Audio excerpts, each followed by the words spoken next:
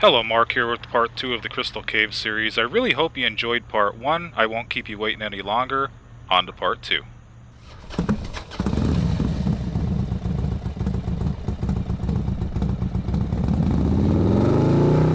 Just a fair warning, for some reason, the next 20 feet is a cell phone magnet. We lose more cell phones in the next 20 feet than we do anywhere else in the cave. They usually retrieve them, but of course, about that time, the only thing left is a SIM card. So do they find them when they clean? No, actually, if somebody tells us they drop it, maintenance will come in and look for it. And like I said, they usually find it. Not all of them, because there are some places there that it goes pretty deep. A column forms when the stalactites and the stalagmites meet in the middle. This is our totem pole. If you look right up here, it looks like there's a bunch of faces carved in it looking back at us. Yep. Yeah, it's here. Sure does. I heard a bunch of people mention the puddle of water right there. Right down here. This is the largest body of water in the cave. It's only 3.5 quarts. There used to be a big spring up below us, but it dried up for some reason. This water is important. This is the water they used for the baptisms down in the ballroom. This formation right here is our sandcastle. Look. It is just a stalagmite, but if you notice, it's dull, it's not wet, and there is no stalactite above it feeding it. This is a dead formation.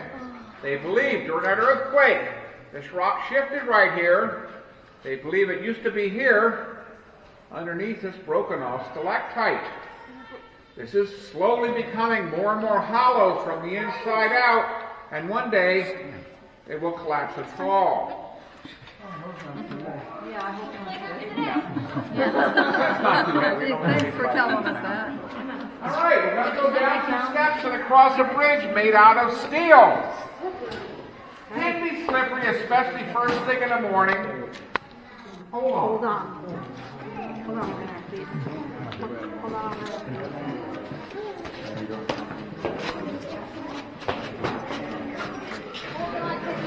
Step down. Step down.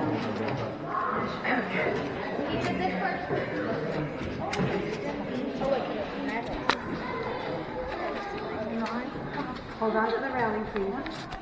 Okay. Good job. That's good. Just coming, you should come up behind us. That's why I don't turn off the lights. Coming up instead. Ooh, look how pretty that is. Looks like corn on the cob. As they come up here, we'll be ready to turn it out. Looks like corn on the cob over there.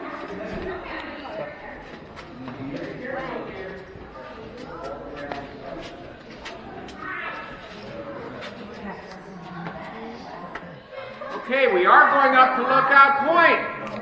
Anybody that does not want to go up can stand here and wait for us. Everybody that's going up, no, go ahead up. Stay there. See you. About a minute. Ooh, baby, look at that.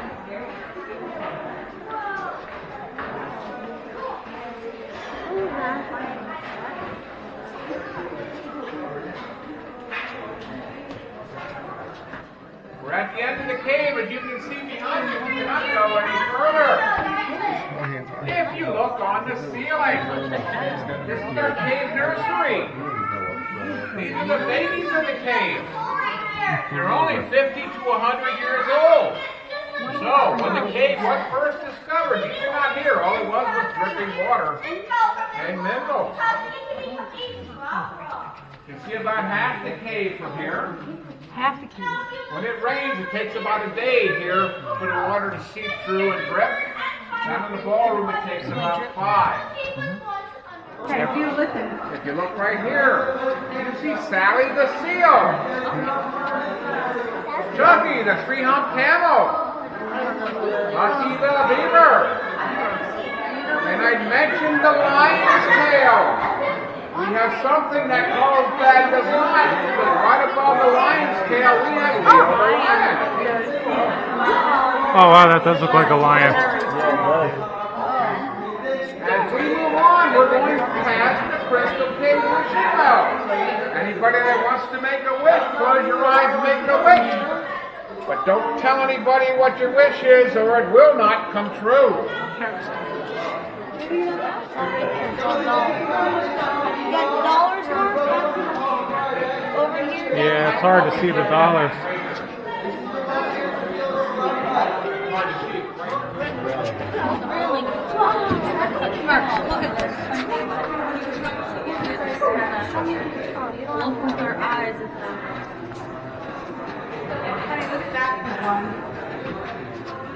You'll duck your head, Mark. Oh yeah.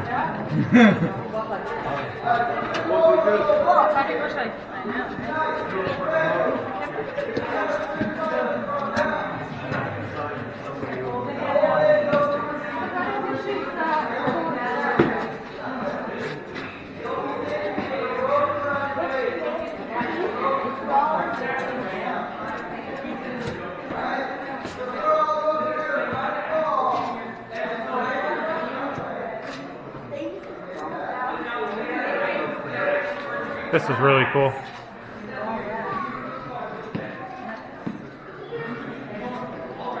That looks like salted caramel ice cream. Salted caramel ice cream.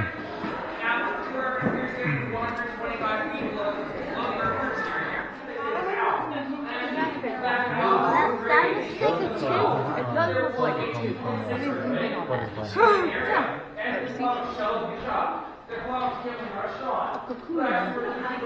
These are shale. Shale only grows horizontal. So you get a good look at what happened when the hill started to rise up. Right here, we call this our corn, our carrot. Yeah, corn. Now, if you look right here, I think it looks like a marble cake. people say this looks like Snoopy laying on his doghouse. I personally think it looks more like Jabba the Hutt from Star Wars, especially since right here we have our very own Imperial Star Destroyer. Definitely Jabba the Hutt. Yes. Definitely. And right here is my buddy Jack Frost. Everybody knows that Jack Frost, when he breathes ice. Look around his nose and mouth, and up on the ceiling of the cave, it looks like ice. This is the unscientific reason why it's always 54 degrees in the cave. That looks like marble cake right there. Yeah. Look, that looks like a fucking shit.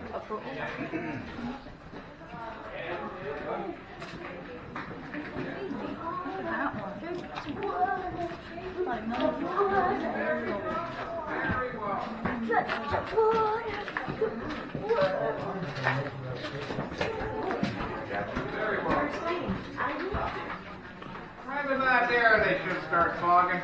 Oh yeah. Oh yeah. Thank you. That was very nice. Thank you. Thank you. That amazes me how much memory Yeah. that little thing.